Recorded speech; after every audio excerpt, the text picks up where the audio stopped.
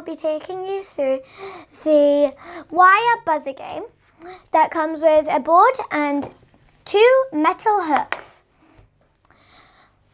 Now, as you can see, we have different shapes of wire. We have the sine wave, the square wave, and the sawtooth wave.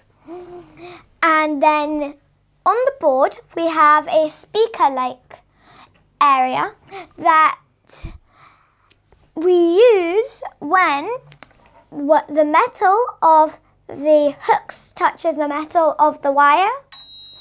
Then it either makes a buzzer noise, as shown there, or a siren noise. And as you can see, there are these little black and blue bits on the wires at the beginning of each section. That is so you can clip on easily with the hooks and you can move on to the next section.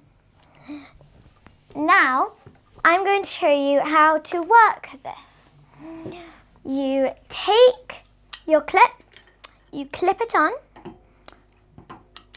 You can go for the bigger one if you want to just go ahead and try it for the first time.